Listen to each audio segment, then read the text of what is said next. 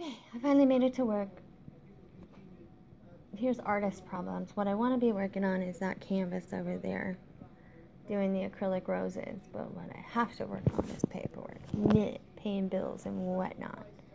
And I don't like it. At least I got my coffee from Calico Coffee. Yay! And my lazy butt took forever to get to work.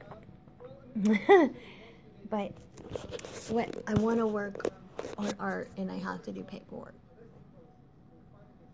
And then it's gross outside. I mean, it's not like, oh God, it's so cold or anything like that. It's just gray. But I remember it's Maker's Night tonight, and I'm excited about that. But I forgot I have to go pick up chairs for Maker's Night. Like, I'm going to start a GoFundMe for chairs for the shop, for classes and Maker's Night and events and things like that, because I'm so tired of renting these things. They're not expensive. I'm tired of going and picking them up, setting them up, taking them back, blah, blah, blah. Thank you, cousins. They're super nice and super cool, and they always have chairs available for me, but I'm tired. I don't want to do it. I'm such a baby. I'm going to, but, I mean, it's like 10 chairs, Pam. Stop complaining. Anyway, and I'm glad people are coming for Maker's Night. I just need to, like, bite the bullet and make an investment in some, like, chairs, but they're expensive, and I'm a cheapskate. So, yeah, that's my little rant about that. I'm gonna go pick those up in a minute when I get all of these checks written out and pay all of my money away. But the shop's doing really, really well, so I'm happy for that. I can write all these checks and be confident that, you know, everything's good, and that makes me happy. I've been very busy lately, and that makes me happy, so the business is good. I don't really do a lot retail, so I don't know. I'm coming up on a year in business, and nobody really takes advantage of nail supply, and I really don't have enough product in there, in my opinion. But it took so much money to renovate this place that it ended up cutting into the money that I had for inventory. So all of the money I take in now in services goes to rent and heat and, you know, water and all the taxes and everything else. So maybe something else may be happening there. I don't know. I haven't decided. I don't know. I'll probably talk to Dave about it. Like, what do you think I should do? He's got an incredible business mind. He's had his own business for 30-some years. You know, he knows what he's doing. I mean, it's not retail. I mean, it's in engineering, but at the same time, he knows something or he wouldn't have been in business so long. So, I don't know. That's something I'm thinking about. I can't wait to get to this acrylic roses canvas. There's another thing. I'm spending money on that acrylic, which, you know, it's an expensive art to make.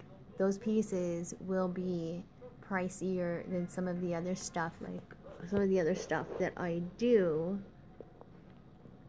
because it's expensive materials to make it. I mean, it's not like I'm using solid gold or anything, don't get me wrong, but it does take quite a bit of product to do this.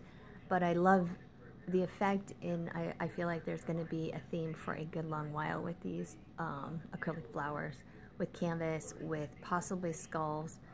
If anybody knows where I can get some good skulls, let me know. I prefer some humane skulls. I don't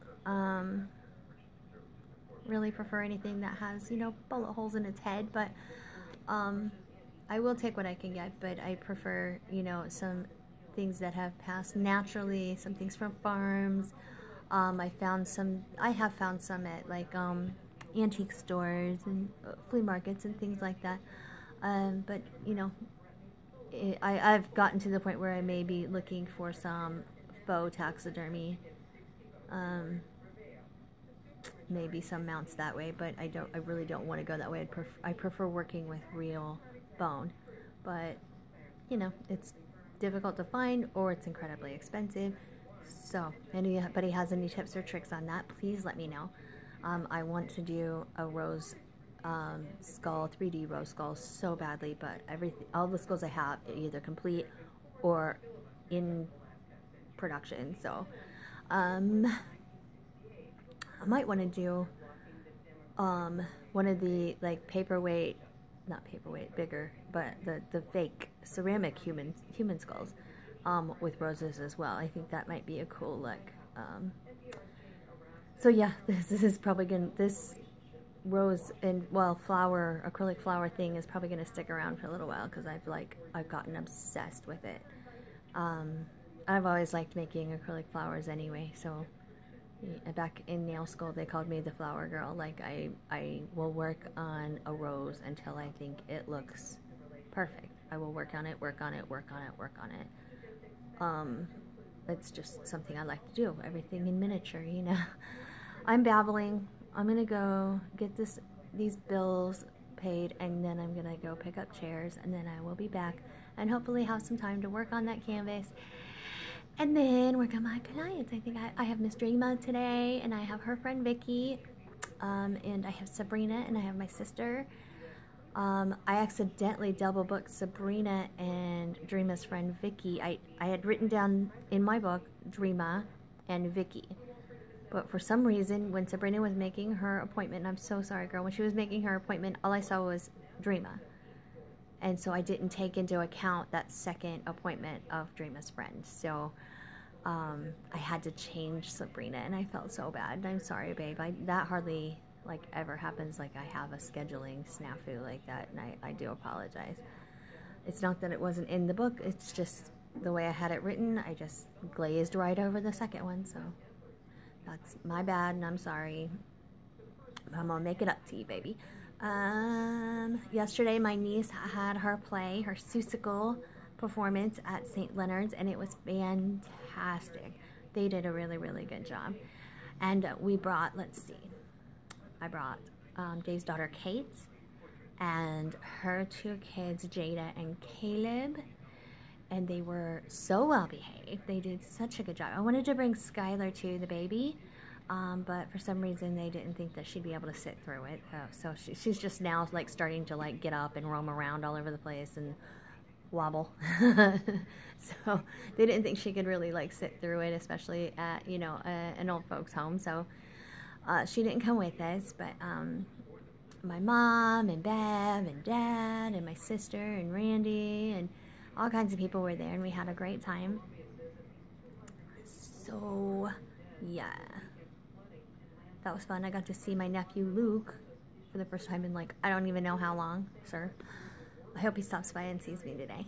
You know, he was staying at his mom's last night, so come and see me.